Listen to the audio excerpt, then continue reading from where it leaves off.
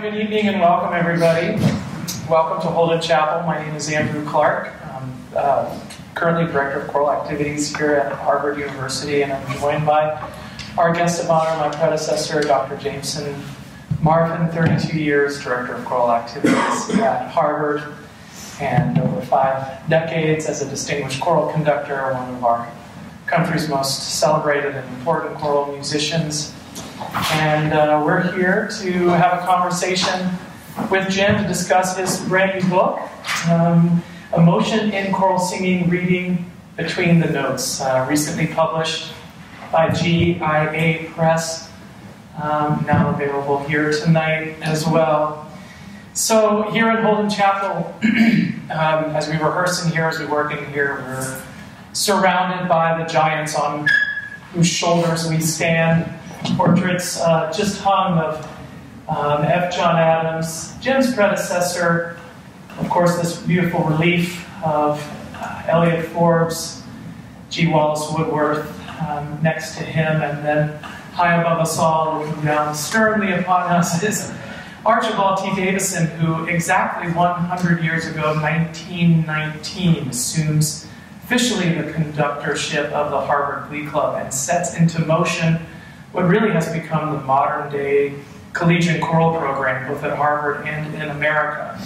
For Doc's work with the Glee Club, choral music was more of a pastime than a craft, more of an activity, really than a serious practice, and Doc was able to preserve the communal spirit and conviviality of the Glee Club while introducing them to the rich repertoire, particularly of Western European tradition and folk traditions around the world. And in fact, I wanted to share this with you here. Let's see if I can get this technology going. Yeah, when Doc retired, he actually wrote a book. This is from 1940. He's still a faculty member at Harvard, but he wrote what really amounts to a pamphlet of his particular techniques and values, his methodologies as a choral conductor. And you can see here there's a sort of a short prefatory note by Kuzovitsky, with whom Doc worked. And so Jim is not only in this line of leadership going back exactly 100 years, just like Doc, codifying and preserving many of his thoughts, putting pen to paper and publishing this wonderful new book. It was a joy to read this book. It really was. And in reading it, just kind of vividly remembering, as someone who had a chance to sing with and work with Jim as an assistant conductor in the early 2000s, to reflect upon that experience and to really just absolutely be delighted by the enthusiasm with which you've written this book, the deep wisdom contained within, again, kind of bringing together with wisdom and enthusiasm your values, your methodologies, moments of the book that are both practical and aspirational. It is a book that is certainly accessible to the choral music aficionado or audience member as much as it is and should be a book for choral conducting courses and graduate students. It's eloquent as well. It's beautifully written, and I think more than anything, it's authentically written. Jim's authenticity, his personality, comes through in both this eloquence and enthusiasm, and really his passion for choral music and for his life's work. So I think I might just start with some of the simple questions here around the genesis of the book. Why a book? How did it come about? When did you write it? And who is it for in your mind? I realized it was actually 2018 was my 50th year of waving my arms, and I realized that I had learned a lot, and I really wanted to, while I was still able, write it down in some coherent form. And I thought, why not write a book? I was thinking about it before I retired, which was 2010. Gee, maybe I should write a book, but I certainly knew I wanted to continue conducting. So I have with my community group, the Jameson Singers, and this is their 9th year, and this is my last year with them, actually, because Polly and I would like to take a little vacation here and there. But I also do want to go out and do gigs at various universities, which I've had opportunities to do that. And what I thought of in writing the book was really for choral conductors of high school and college and community and church who are in practice, who are doing it now. Because I've heard lots of choirs in the last, well, very long time that I felt technically they could be improved, but I also began to realize, especially in the last 15 years, the technical side is pretty darn good out there. I've been going to the American Choral Directors Association major gatherings every 2 years since 1965, and so I've heard a lot of these choirs that come to ACDA. And when I first started, technically they weren't so hot, but they got better and better, and then as time has gone by, they've gotten very, very good.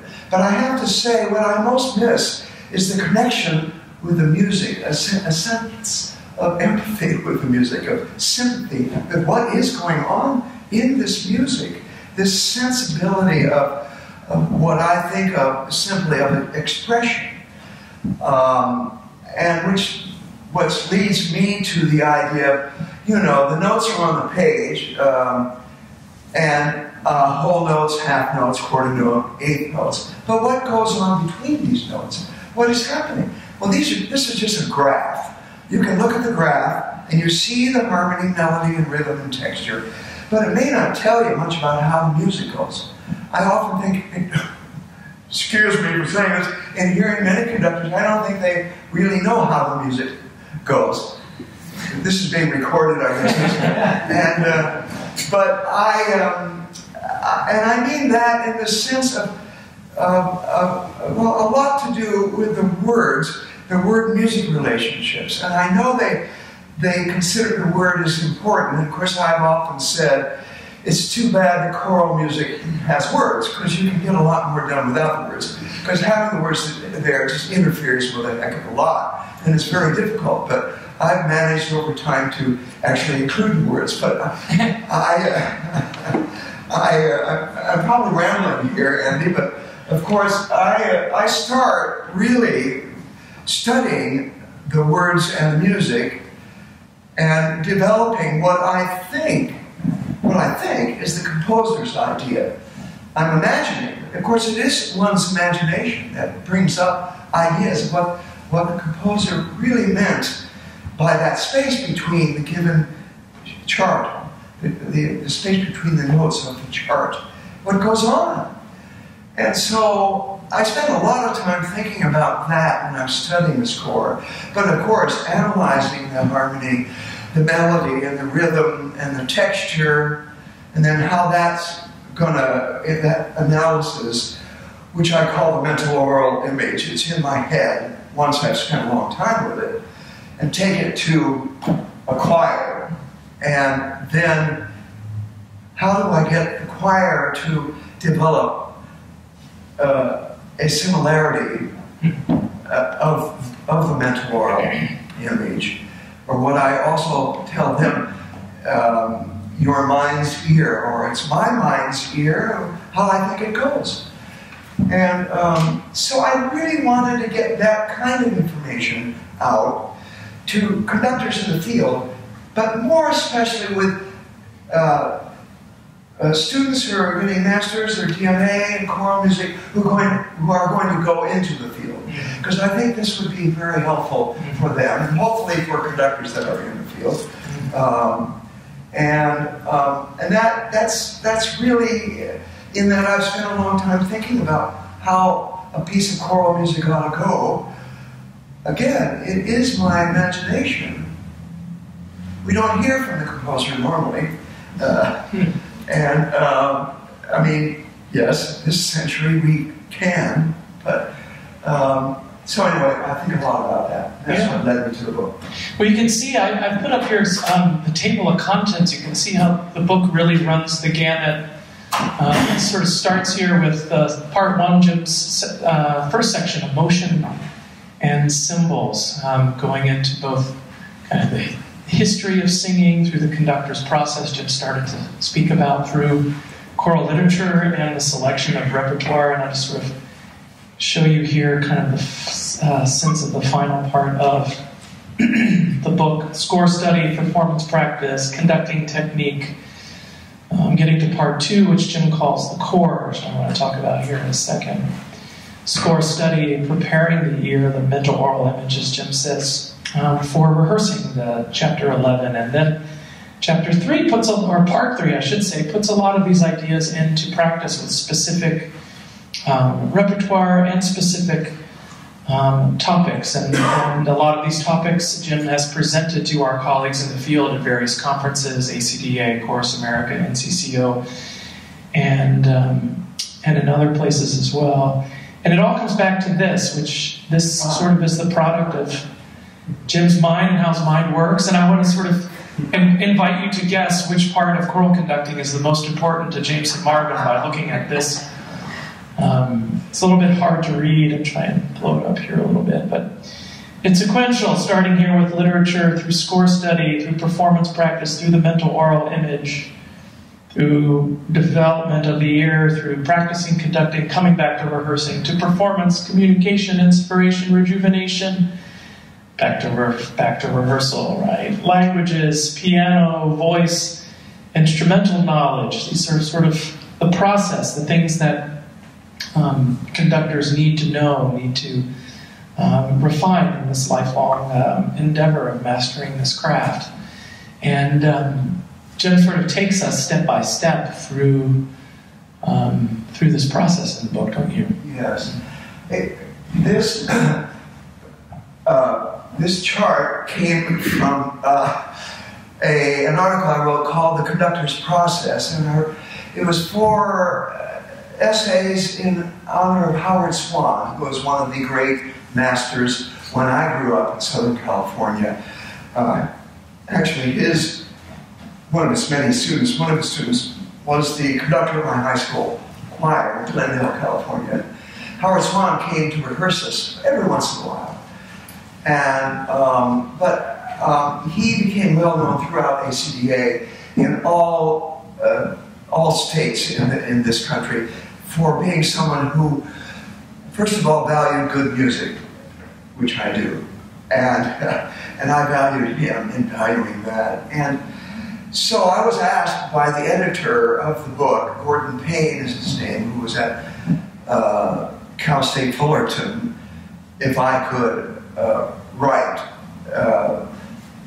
and I did, and I just wanted to write sort of a consciousness of what goes into the choral, what a choir director needs to think about, which starts with the literature and all the way through that cycle. And I touched on it a minute ago. That's studying the score and developing the understanding the harmony, melody, rhythm, texture, and also performance practices. And my particular interest as time went by was Renaissance and performance, and then it began to widen, of course. And I, as an undergraduate at UC Santa Barbara, sang in some group called the Santa Barbara Chamber Singers. And the woman there, oddly enough, was the conductor, and she was a voice teacher at Santa Barbara. She was an opera teacher. Well, you don't think of Renaissance music and opera teachers exactly in the same breath, exactly. But I just fell in love with this sound of Renaissance music. It's neither here nor there. And it's also, the timing isn't here or there. Each part is separate. And so polyphony and modes at the same time, I began to realize once I began to study it, I realized that's what I most love. And my voice teacher at Santa Barbara, who had gone to Stanford, said, "Jim, you should go to Stanford and study with George Hoole," who was then a person who studied with Putnam Aldridge, who had started the early music program at Stanford. And I went there in '65. And he was the best teacher I ever had, most inspiring. And I took Renaissance, Baroque, and classical music performance practices with him. And Harold Schmidt was the conductor of the University Choir there, the Memorial Church Choir, and I was the assistant conductor of the Memorial Church Choir. So these people came from Harvard, which is, I think, marvelous. But in the long run, I decided to transfer to a new program at the University of Illinois. And George Hunter was the early music person there, and Harold Decker, who became a very important mentor for me, who did music, which I needed. Music, not just Renaissance, Baroque, and classic music, though Harold Schmidt certainly did do that at Stanford, but a great deal of other music. So that was very broadening and very widening for me, and that was very important for me. I think I've gotten off the subject. But Renaissance music is what started it all from Santa Barbara. And then, because it was me, Renaissance music has this quality. It still has exactly this mesmerizing quality. And all the singers that have ever sung with me, with the Glee Club, or the Collective, or the Choral Society, or now the Jameson Singers, I think their favorite genre is Renaissance.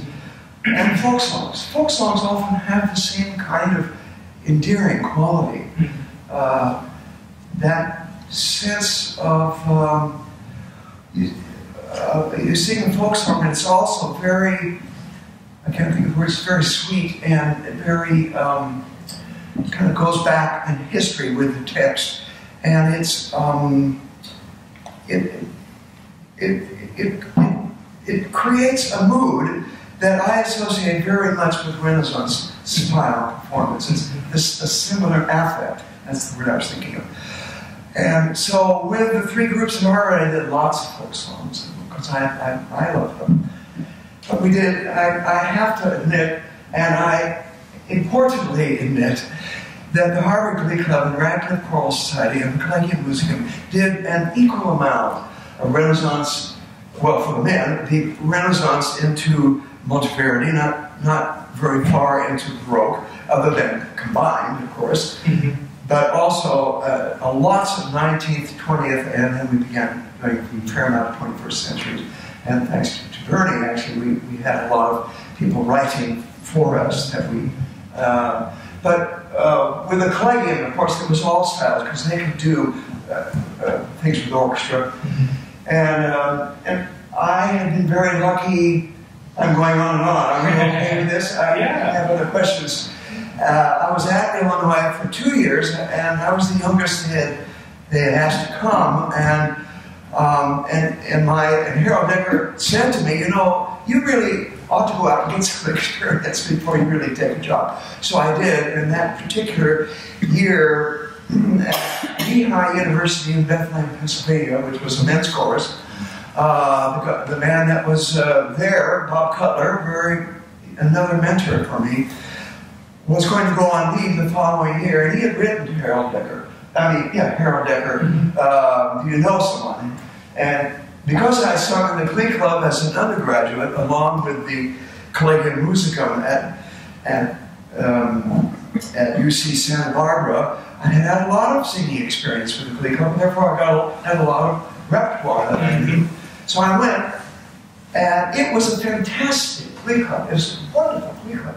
And I was there, it was just 1 year, and that year, among many women's choirs, as was the tradition, still is to some degree, I guess, we sang with Vassar College. And the man at Vassar College liked my work with the Glee Club, so he was going to go on leave the following year, so he asked me to come to Vassar, and I assumed I would go back to California. Why would I want to be on the East Coast when I could go to California? And of course, that's where I really wanted to be, where you had reasonable climate, and Anyway, I did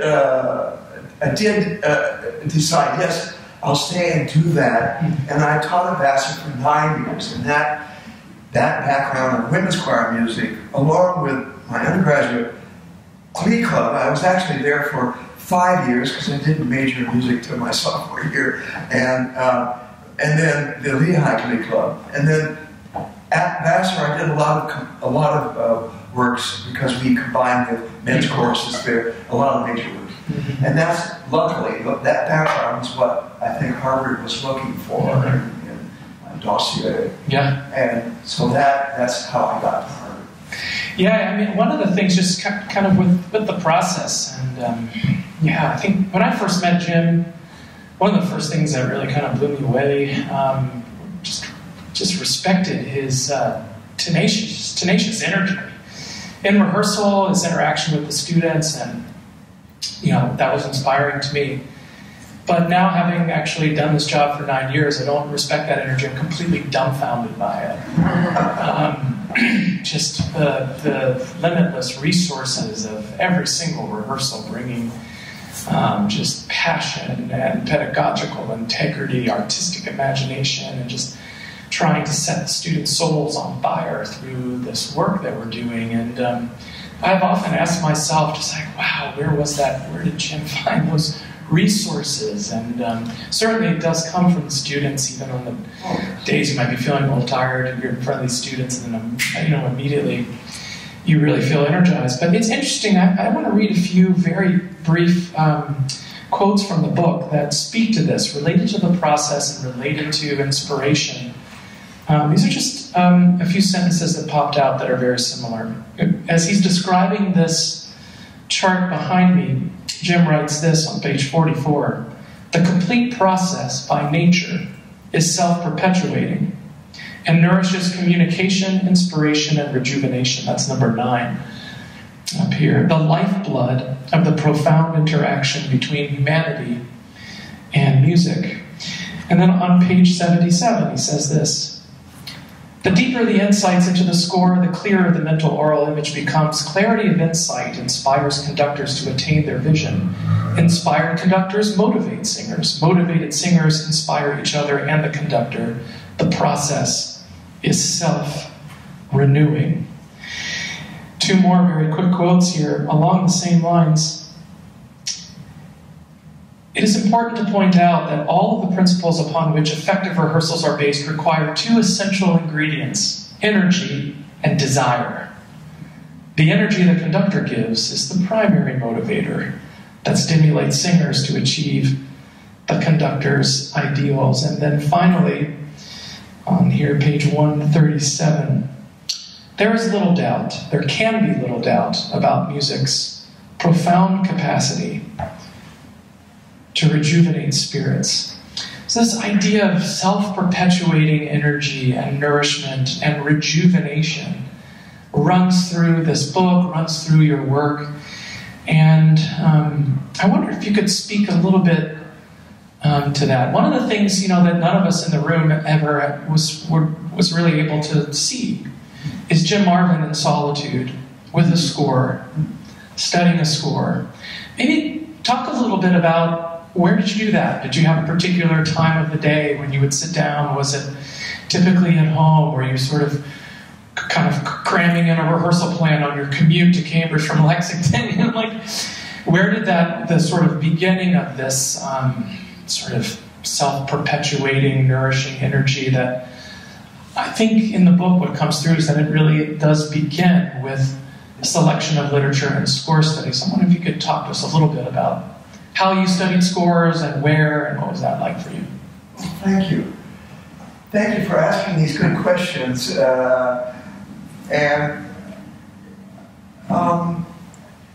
By nature, I'm enthusiastic. And I remember my dad saying to me one day when I was pretty young, walking our dog, I love dogs, Jim, don't ever lose your enthusiasm. He said it very urgently. And I thought to myself, well, would I? I mean, it was a scary thought. But I don't think I have. And I must say, in most rehearsals, I am pretty enthusiastic. Sometimes more so than others. But I think what really happens to me is very natural for me, and I think for a lot of conductors and people who study in depth. I sit at home at my piano, with my great digital process, which is quite profound. But when I was younger, I could play pretty well. But yes, I pick scores. Well, first of all, I pick out a lot of scores I'm thinking I want to do, but I'll go through those scores. Same for the men, the women, and mixed, because I had the great joy of doing all three. And then if I'm just sticking, it's almost nearly the Glee Club alum here, so sticking with the men's music, I would play through a lot of stuff, and I might like it, but I might say, I don't think the Glee Club is going to like this piece. I could be wrong, but over time I could judge pretty well. And then, or I'll say to myself, this is really a good piece. I'm not sure they're going to like it, but I think I can sell it. And because a lot of pieces I did choose that were like that, and it did work. It took a little time in rehearsals, of course.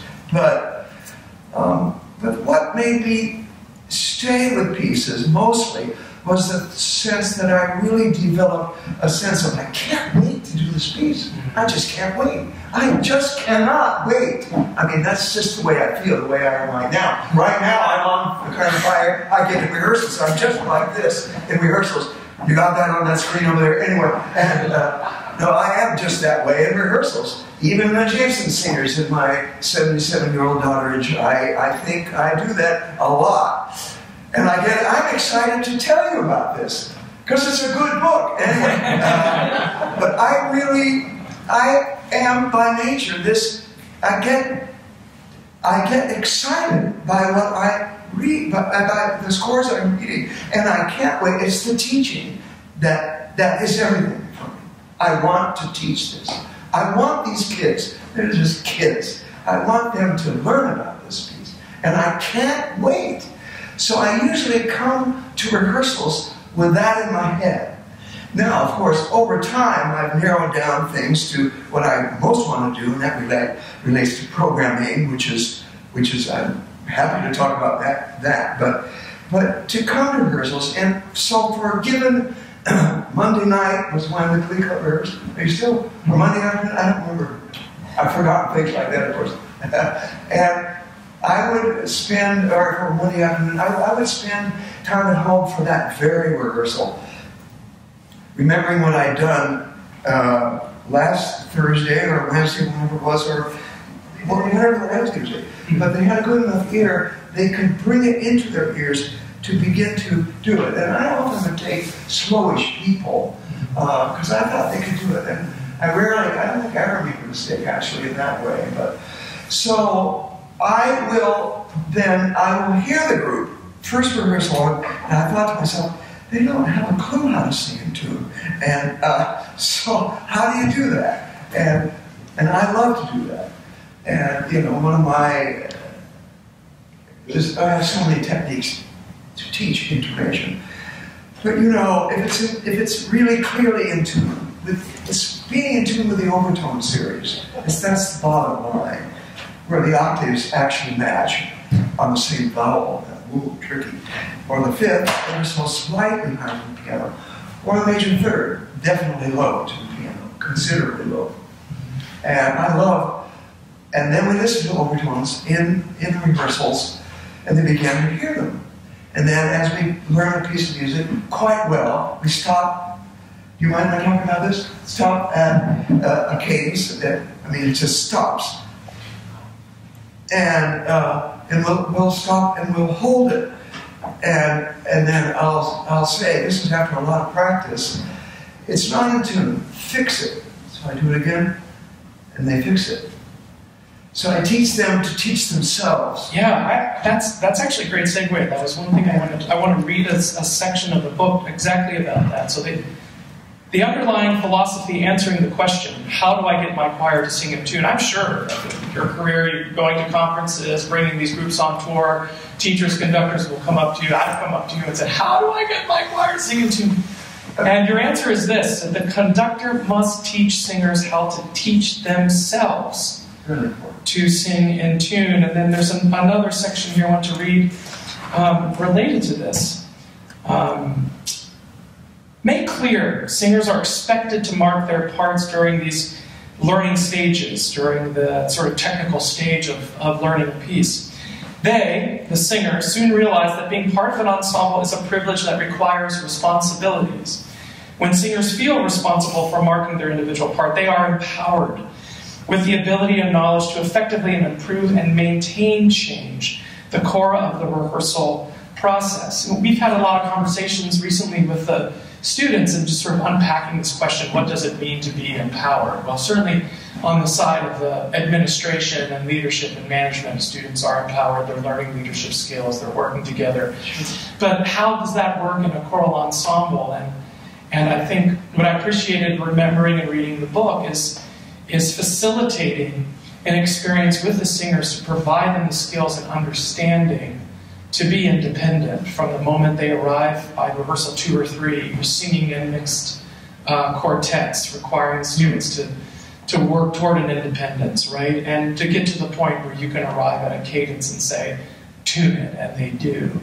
And, you know, in English, the word conductor really actually means to lead with. It's not necessarily supposed to be this kind of top-down fascist dictatorship, but rather one in which you're equipping and empowering, you know, these artists. I say to the students that sometimes our goal is our obsolescence.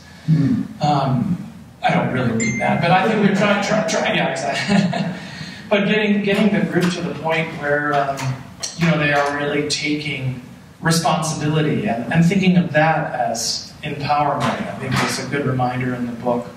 I also want to touch upon, you mentioned repertoire, and I do have a couple questions about repertoire before opening it up to folks for their questions and queries.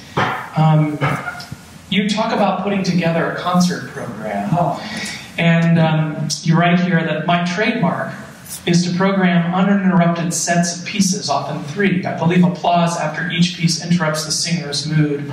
A continuous exchange of energy between the choir and audience creates a confluence of evolving emotions. And what's very interesting, I think what my colleague Nathan Reef and others would attest to, is now this has actually become normalized in the choral field. It's something you've been doing for decades.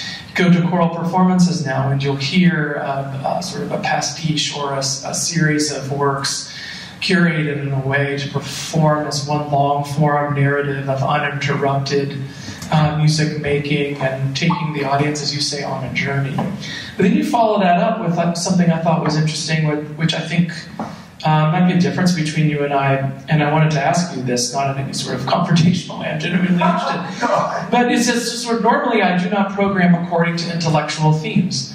And I think that, you know, I really appreciated that as a singer here, that there wasn't like, we're going to sing, you know, a concert about war is bad and peace is good, you know, like, you weren't thinking about themes, but yet sometimes the 6, 8 pieces or 12, sometimes there would be themes emerge. Sometimes things would percolate to the surface, or you would certainly feel like you were part of a kind of long-form, dramatic and narrative trajectory. But I guess, you know, if you weren't thinking about themes and you wanted to put together, let's say, a 25-minute set for the first Princeton football concert, what were you thinking about? Were you thinking about the diversity of the repertoire? Were you thinking about the pieces that the group could learn that fast and sing well and have courage taking stage and pride leaving the stage?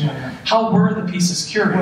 Well, yes, in that sense, I'm not thinking about the way I describe programming. It was more, somewhat had to do with diversity, but certainly had to do with starting in a particular mood, I being mood, emotionally oriented, in a particular mood, and that would then lead to something that didn't destroy that mood. That was not, you know, happy, whoopie, I can't stand that to do as a contrast. I think that's just alien to me. It alienates me when I hear that. But anyway, I don't want it to continue. And so, yes, it might be more up, but it's kind of a double answer I'm trying to give. In that, in choosing tour repertoire, you know, an hour and a half, say, of actual pieces, then I would group. And I want to take the audience along for an emotional ride. I want them to stay with it so they really get involved. And the way I found in doing that is that piece A to B, perhaps polyphonic Renaissance, say, to 20th century polyphony, very different harmony involved, perhaps slightly faster. And that, in other words, they're writing the mood of polyphony and modes into something that's fairly sensitive and warm, but definitely polyphony, to another that would be perhaps more homophonic, but in this stage of what I think of as fairly serious, but maybe more up in a clearer way from Renaissance, to this, which may be more zippy in some ways.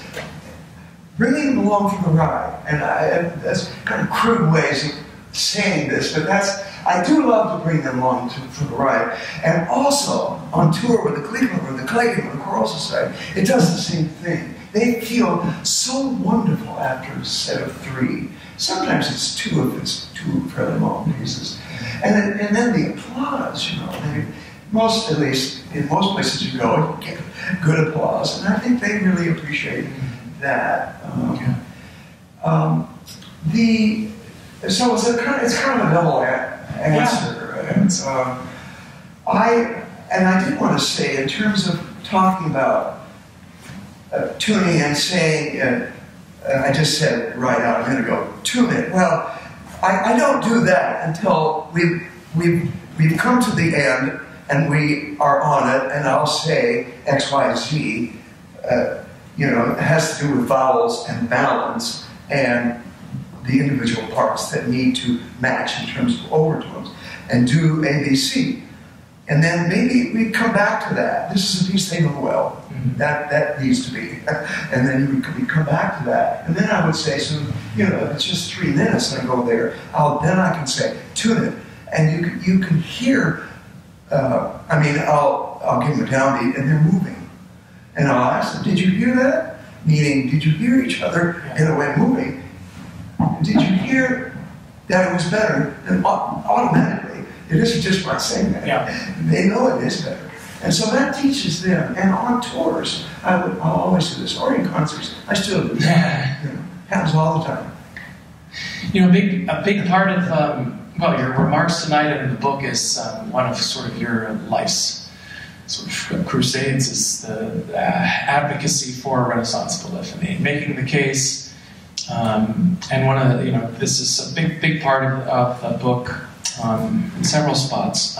Is that was just a specific question for you, because I've noticed for our students here, even over the last decade, their ability to sing a homophonic work with complex homophonic harmonies, cluster chords, etc., they're masters at it.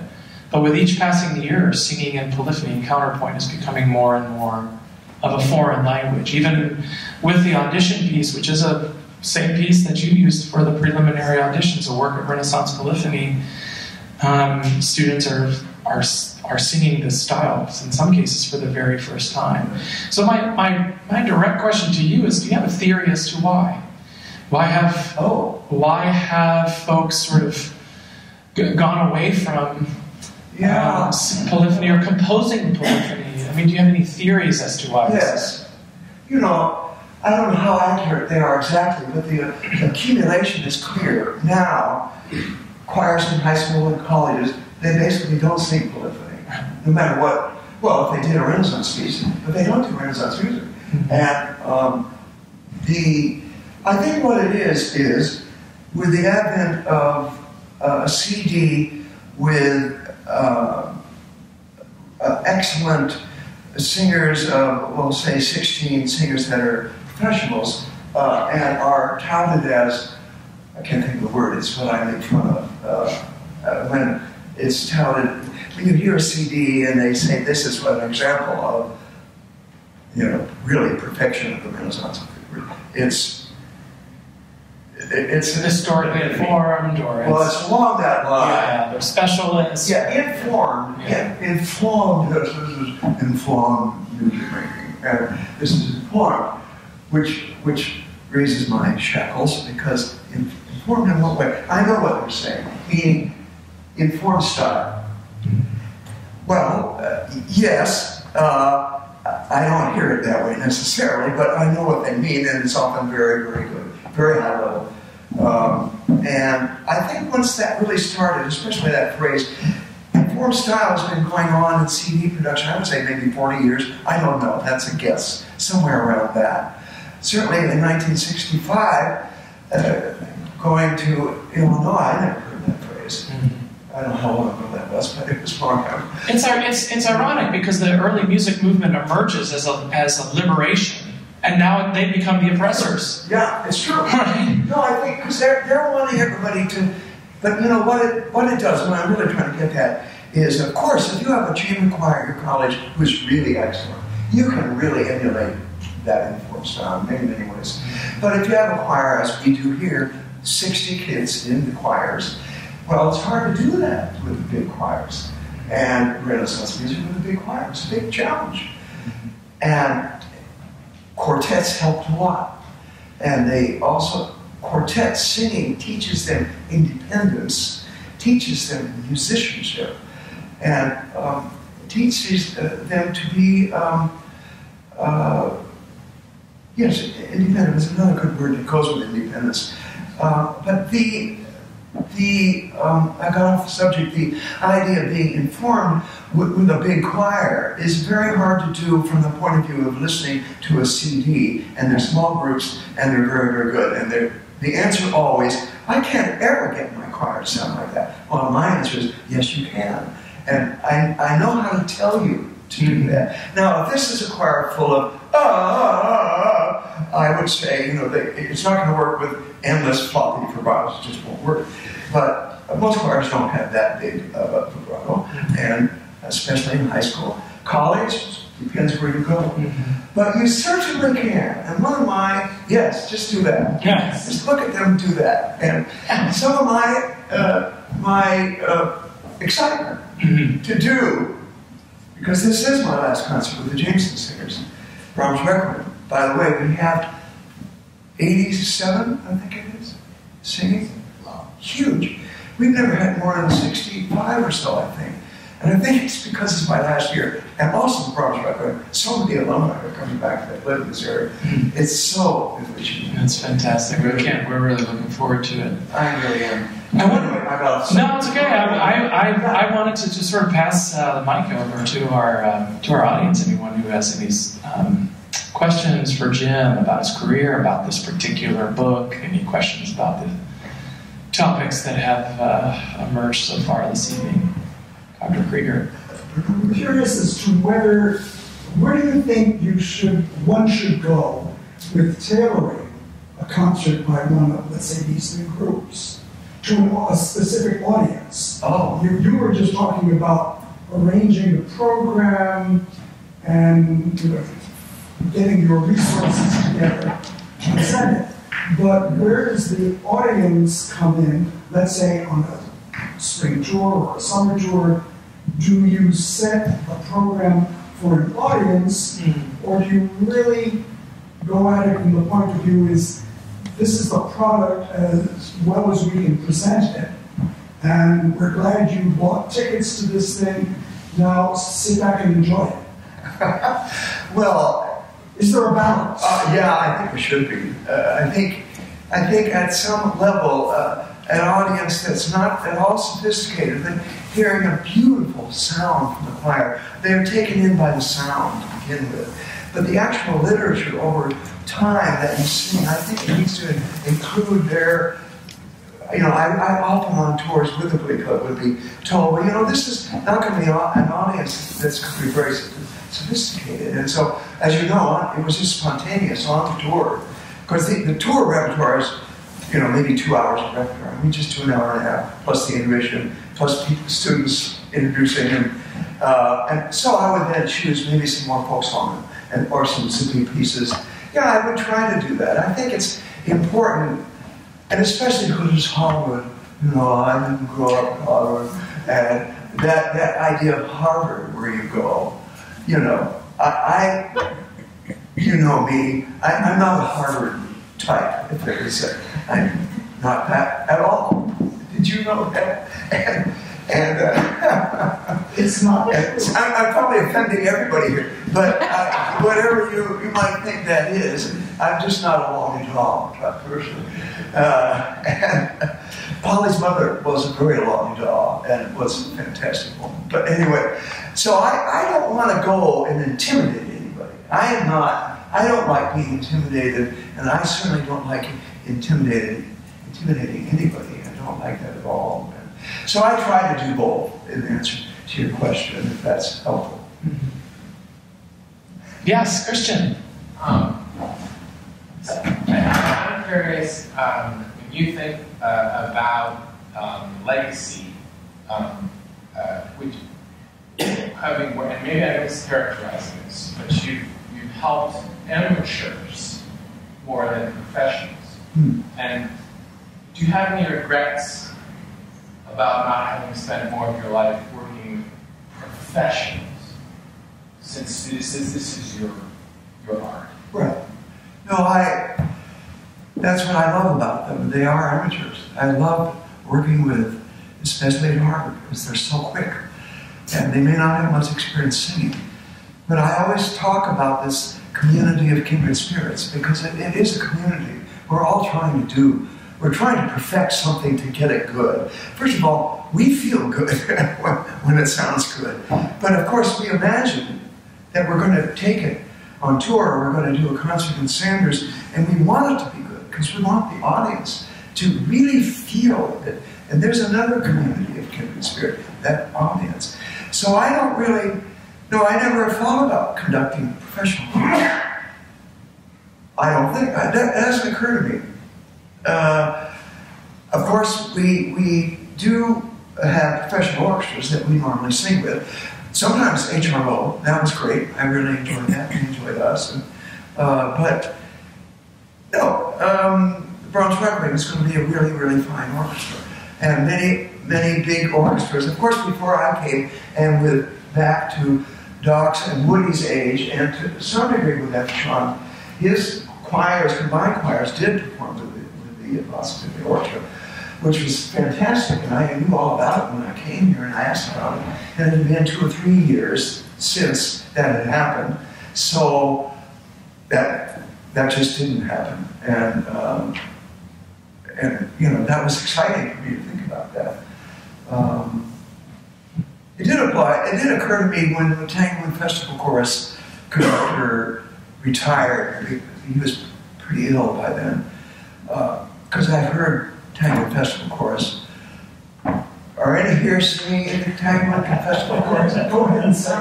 So you're on live streaming anyway. You're in trouble, right? I'm in trouble already, and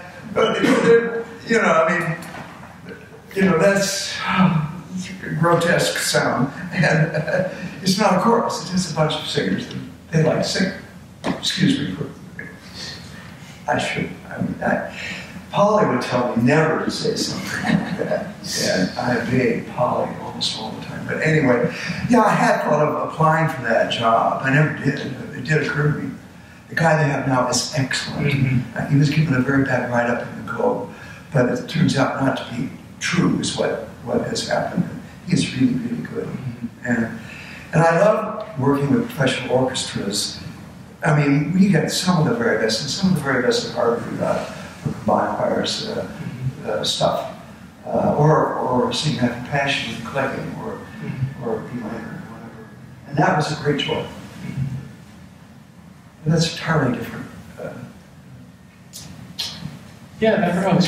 As a follow-on to the previous question, I think one of the things that surprises people when they hear the Harvard choirs is that there's no kind of conservatory or music performance program at Harvard. How did that shape both the way that you approached conducting the choirs, as well as kind of influencing the overall experience and product that you were able to create by not having students a voice in the choir in the same way that you might at other universities? Well, before I came, of course, the 9 years that passed, they were all just young students who like to sing. It's exactly like here, and they just wanted to be there. And at Lehigh University, same thing, the engineering school. And then in graduate school, I sang in graduates that are all amateurs, UC Santa Barbara and also the chamber singers. And at Stanford also, and Illinois. The top of the choirs were not professional, they were just good singers. But I really never thought about it when I came. I just wanted to conduct, not so much, yes, it was a tremendous honor to go to Harvard. I mean, I thought, Glendale, California, Harvard, I mean, I'm not oriented that way. But anyway, I began to realize, first of all, I heard all three groups as in the audition. And the Glee Club was very good. And they seemed to like me. As time went by, I don't know. But anyway, but they were very good. RCS had lost a lot of women, and because the Collegium was kind of taking over that idea of women and men, and the Collegium was new and they were good, but it wasn't the level of the Glee Club. RCS was small. I think it was about 40 in it when I heard them. And one of my missions was to pick an associate conductor, which turned out to be Beverly Taylor. There were several auditionees, and she was by far the best. But I mean, conducting doesn't so much matter to me. It's more her way with the choir and interacting, and that was very important, and also funny and smart and very gifted with languages, very good with languages. And so, anyway, so I did the Glee Club in the Collegium. And I knew how to get the Glee Club better, but they resisted for a while. But then by my third year, I think they came along pretty well. And thank you for nodding. And so but the Collegium, I knew right away what to do. And I love to work with students to get them better, because it's nothing like getting them better and having them realize to themselves, oh, I'm better. And I couldn't do that before. That pleases them, and that's that sensibility. It's that I can't think of the word you use. Yeah, rejuvenation. Inspiration, rejuvenation, back and forth, always. And I mean, there were times when I'd come to rehearsal and groups were kind of blah. The Collegium liked to talk. Well, the Glee Club did talk, but they were kind of funny. And I had fun. And of course, Noah was the great accompanist. Well, so was Dr. Bernard.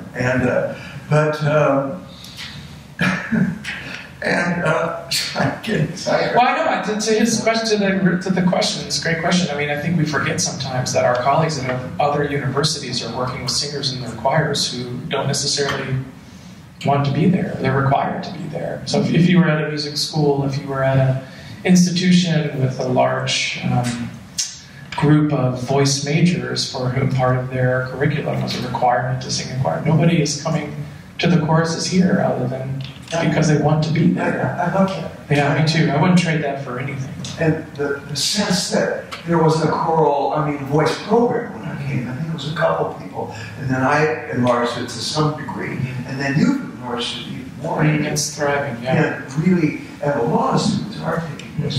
Very critical. Absolutely. The other questions? Oh yeah, your hand and then Logan, yeah. So Jim, one of the things I always found most inspirational about working with you was, and I actually think that image you had up with rehearsal in the middle, the notion of the process, and something I've always found very inspiring is that it seems, to me at least, that the process of rehearsing is what really drives you more than the end of the concert, almost so much so that, I wondered how much the concert itself really matters to you versus each individual person. And I just would say, in the context of Harvard, people are so ends-focused.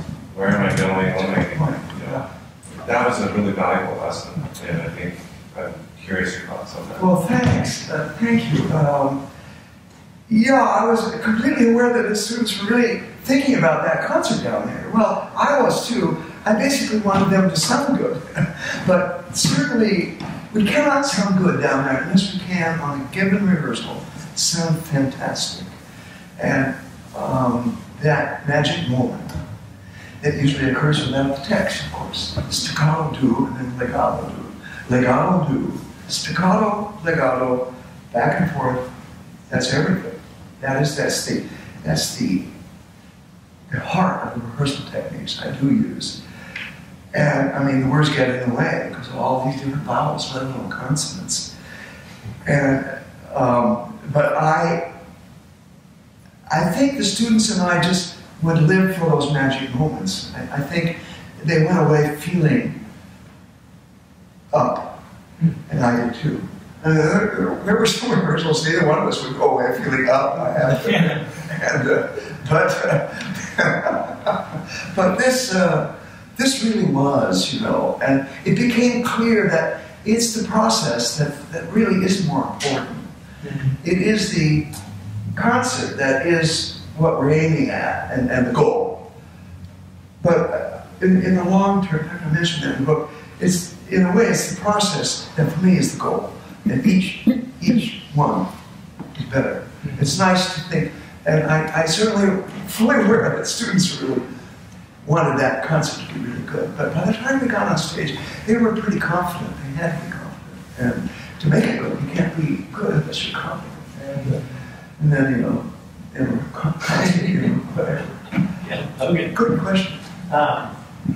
So Jim, I was struck by the title, by your choice of the title for this book. Because I could easily imagine you writing a book called Perfection in Choral Singing or Mastery of Choral Singing, but you chose to start with the word emotion in choral singing. And I wondered what led you to decide to lead with emotion rather than something else. Maybe it's writing a book, but. Can I just quote one really quick thing here? Because that was what definitely was on my list. This idea that Jim writes a lot about the emotional consciousness. Yeah. And when we hear music, we experience moments of tension and release, anticipation and resolution, growth and decay, sound and silence. That's a little bit of, I think, getting to this idea of what's in between the notes. Yeah.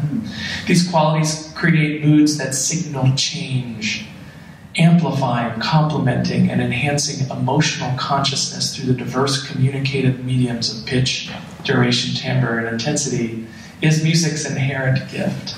But I was curious, too, as to how the title of the book came about. Well, I think it's because of my recent rhythms, but the making of the music has to do with how they sing that. And I think it has to do with generally, at least me, trying to point out that, as I was saying in rehearsals, the composer didn't have to do that. And why did he do that? And, it's like a dissonance right there, a minor second. There's nothing more beautiful than a minor second or a major seventh. Those are most beautiful intervals, but they have to be wide enough. They're not the piano. I mean, that's a grotesque sound. Well, all pianos are grotesque for that matter. But anyway, I'm sorry. The minor seconds have to be wide enough. The major seventh have to be narrow enough to really. And to spend some time in rehearsal, and I do it with Jameson singers now, and I know I did it with the Glee Club or Collegium, of course, holding a note and somebody who's going to go to let's say it's a minor second above it, I'll just hold a note, sopranos come down, and it's not wide enough. But when it is wide enough, you hear this flutter of overtones all over the place. Not that the flutter of overtones is all that expressive. Yes, at a certain level, it certainly is, but it's not like the audience is going to hear that. But what's expressive is the reason behind the minor second, and that is the word. And it's intervallic relationships is what I try to get at more than anything. In the book, I talk about chords that have the bass. The bass is the bass of the root of the chord, or the third of the chord. E, C, G, C, say, and that has a wanting to move because that so-called leading tone is down there, and then or a 6/4 chord with the G and a G and then E, G, C or whatever. But the G is quite unstable, and in that sense, it's ongoing.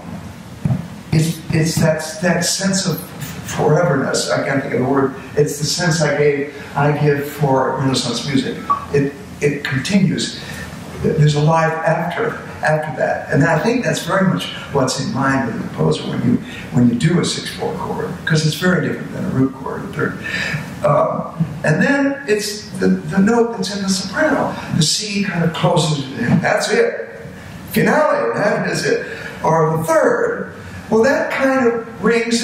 It's assume that something is about to follow that. Is the kind of feeling. On the other hand, on the fifth, there's a kind of finality that isn't really finished. It's kind of an ongoing sensibility.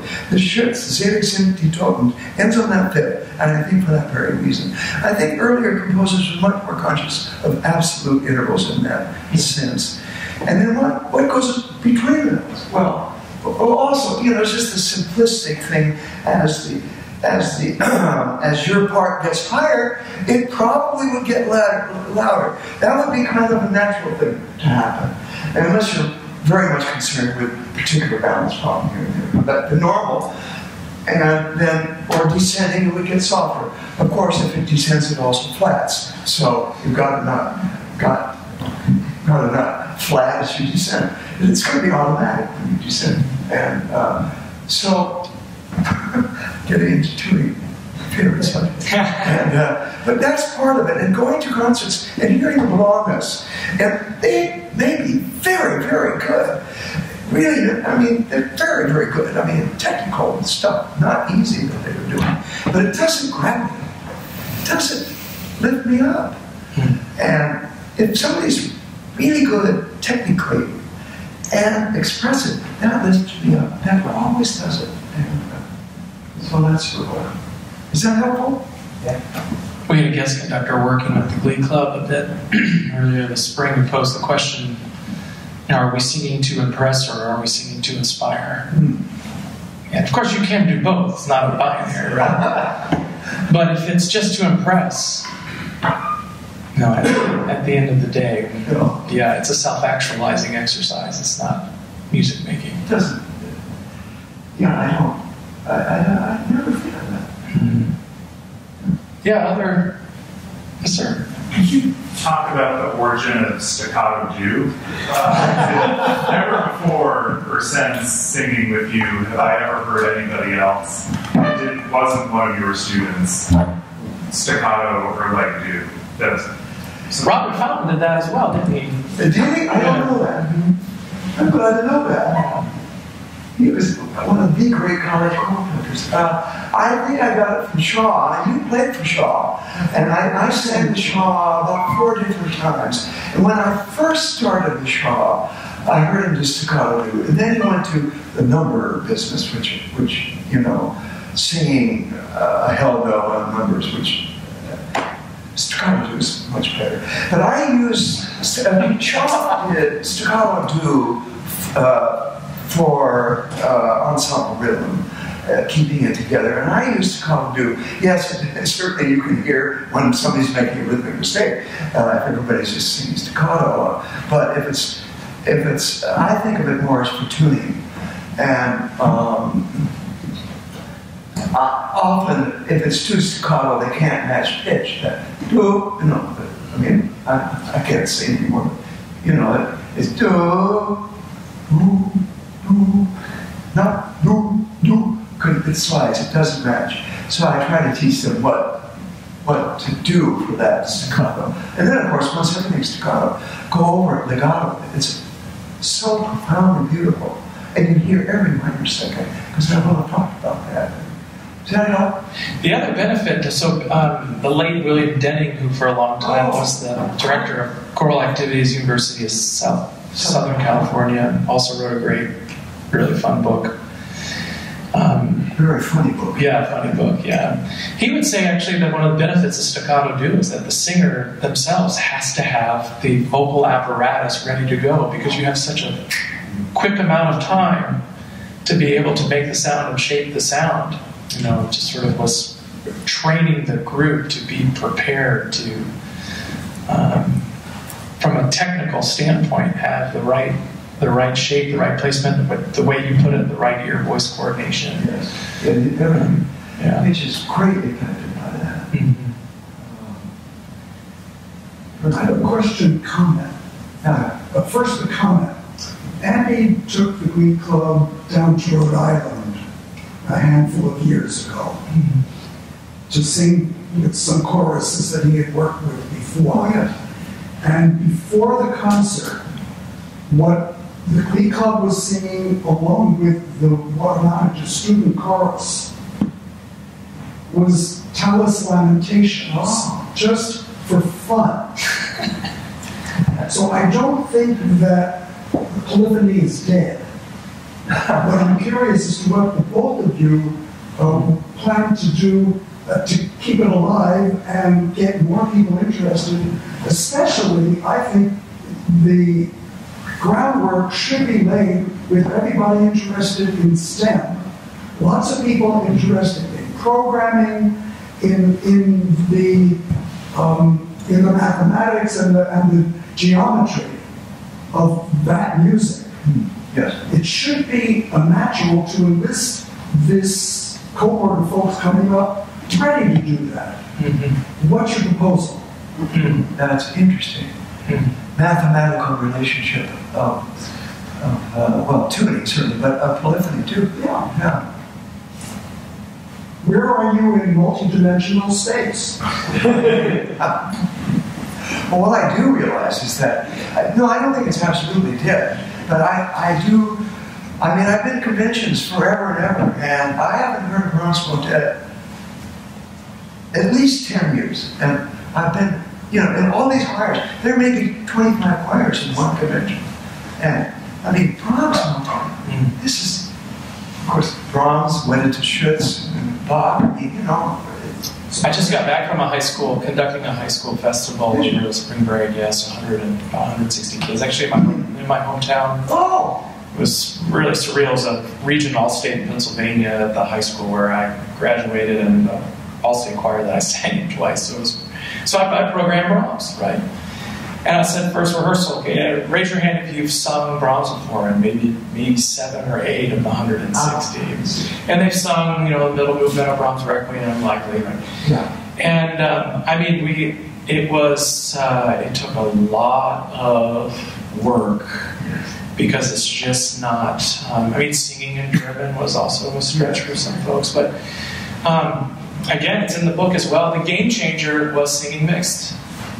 And I thought intuitively, oh my God, no, they got to stay in sections, they need each other, they're dependent on one another. But as soon as they sat and mixed, they hear better, they sit up straighter, like, oh my God, I got to impress the soprano or the sitting next to me. Yeah, take ownership, and then, you know, in 3 days, got to the point of the performance was respectful, but more importantly, it was an enjoyment or just like a sort of eye-opener. The process, yeah. I think too, Jim's been doing a lot of great work around the country at different meetings and master classes with colleges, with future teachers. I think more and more of this music is starting to be, you know, published with really good editions. I mean, you've done a lot of that, but and I don't know the answer, Brad. I don't know how to make the case, really. It leads into composers. Composers don't compose polyphony. Well, a few do, but it's all based on the sound. It's such cool sound. Add a major sixth, the end of the chord. It's just cool since Gesualdo. Yeah. Of course.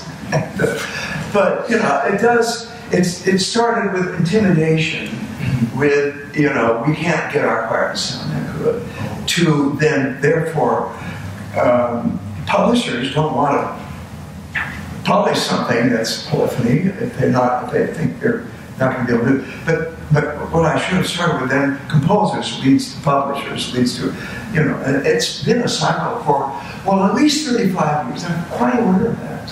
I think one of the cases you make that we certainly see here for sure is that, I mean, you've already mentioned a lot of really great reasons, but, you know, for me, especially in the beginning of the year, Dale Warland will say this, like, there is no greater didactic tool than your repertoire to build a choir, to build skills, and just it's the analog to a Hanon exercise for a pianist to sing. But when Christoph Wolff would say that actually Bach wrote the motets, yes, for specific funerals and occasions, but Bach would use the motets in training the choir boys of the Thomasschule in not only how to conquer or how to develop into a virtuosic choral musician, but the motets were used to train not only music, but rhetoric and theology.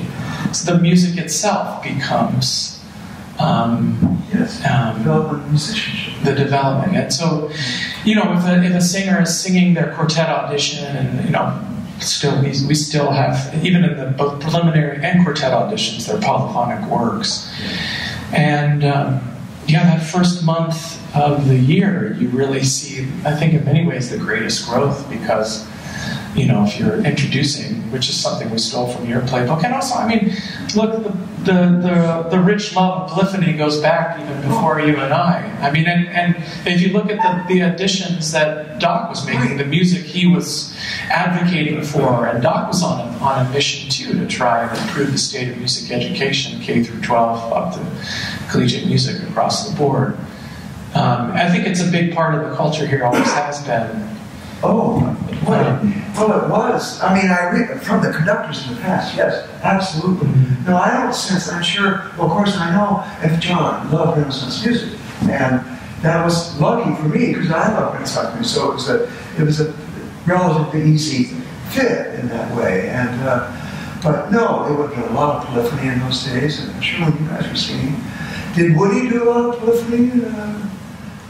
He did, but they were generally arrangements. Yes. As not. Yes. He did. Right. And so it wasn't really until F. John's day, F. John got back to the basic, things written on scripts. Right, he was working on manuscripts. And put those together as works originally for low voice. Right, yes. Right. And that's when it was coming back up. Isn't it an appropriate thing for this to be an academy, not necessarily to measure success by whether it's done everywhere, but whether it survives here, whether it continues that process? I know personally, I came as a freshman and sang Renaissance. I've been singing since boys' choir, and I think we went back as far as Vivaldi, and that was it. And then started freshman year singing Josquin. And then in the course here, Greg Smith put together a group of 8 where you sang your part book without measure. Yes. And so the first couple of rehearsals were total crash and burns. But again, it's how they sang. And it was an educational, part of the academy. And you've both done the same thing. I think that by itself is a worthy thing. Academy is a good word. Yeah, no, I agree. I also think it's not exclusive to that, but I think also because we are at Harvard, and I don't mean this from a sort of institutional narcissism, I think we have a responsibility to lead. I think we have people look to Harvard for leadership in the sciences and in politics and in engineering, and I think they've looked to leadership in music and choral music. And so I think, yes, we should sustain the practice of learning polyphonic music so that it survives, and then at the same time do everything we can to advocate for it and to share it in other settings, and so that more and more high school students are coming where it doesn't feel like a foreign language, where it might now, but it's interesting. I want to thank everybody for coming, and Jim's going to be sticking around. Books, if anybody wants to get a book and to have a book signed. I want to just leave you actually with one quote that was my favorite moment in the book. It's actually from the preface. This is so beautiful. His preface. Your preface. Your preface. So I just want to finish up with this short excerpt. I believe, this is Jim Marvin writing, I believe choral music has the power to draw us into a spiritual realm, a transcendence that allows a fleeting moment of peace. In today's world, and in fact throughout time, we have sought feelings of transcendence. To be able to absorb and reflect upon humanity's greatest source of strength, the contemplation of an essence impossible to understand but made manifest by the incomprehensible mystery of life, gives us strength, enriches our souls, and it reconfirms humanity's greatest gift, the capacity to love. So I just want to thank you so much for your time and for writing this book.